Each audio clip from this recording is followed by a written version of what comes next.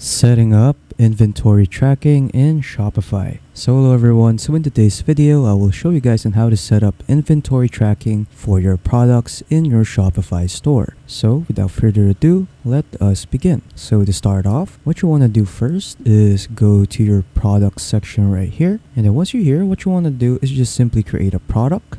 So you can either add products or import products, or you can drop ship products. So at the bottom section over here, you can find products to sell. So have drop shipping or print on demand products shipped directly from the supplier to your customer and only pay for what you sell. So feel free to choose if you want to add your own product or drop ship some products. So let's just add a product. So I'll just add product right here. And then after that, what you want to do is to just enter the details of your product, like its name. So I'll just name it sample, a description if you want to, some images, a category, and pricing. And then at this bottom section over here that says inventory, what you need to make sure is that track quantity right here is checked so that it can track your inventory quantity. So that's the most important part.